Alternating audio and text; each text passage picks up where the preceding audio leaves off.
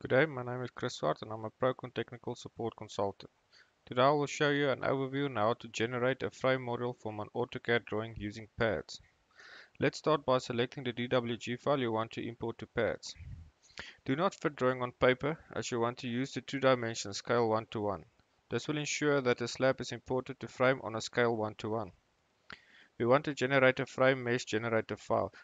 To do that, we go to Macro, Generate Input File, and we select M, Frame Mesh Generator Input File. You will be asked to enter your average mesh size.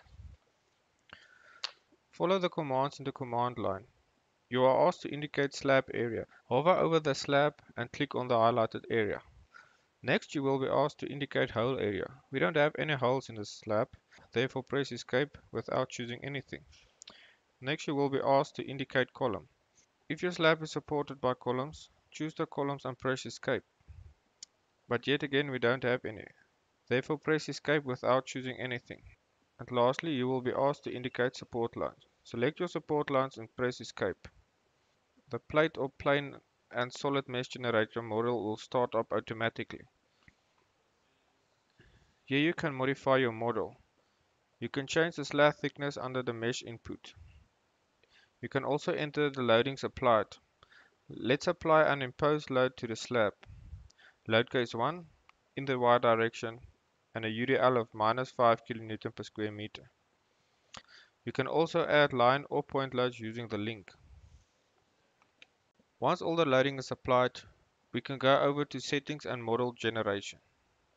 Select the appropriate material and indicate your support options. Here we will be using 30 MPa concrete and we have wall line support. The next step will be to generate the mesh. Once the meshing is done, you can create the model.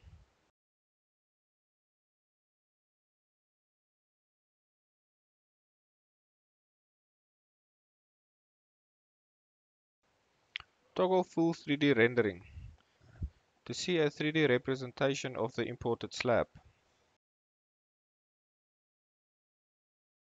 As you can see, the 5 kN per square meter loading is automatically applied to the slab. Under General, specify that the own weight should be added to load case 1. Under Settings, make sure that the Perform Concrete Design box is ticked. Analysis and start the analysis.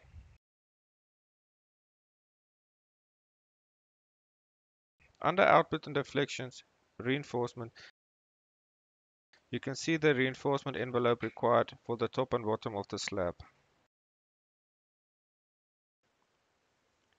Thank you for taking time to watch this video. Remember, Prokon is an Autodesk Gold Partner and Authorized Developer, Training and Certification Center.